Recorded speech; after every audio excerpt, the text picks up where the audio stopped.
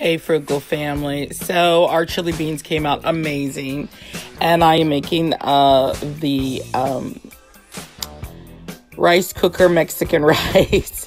I'm using sofrito and that nor arroz packet, and I used half the packet, by the way, and cumin, or as we call it, cominos, salt and pepper, and about a tablespoon of your favorite oil. And then you just put that in your rice cooker and let it go. We used 1 cup of rice, 2 cups of water, and it came out amazing.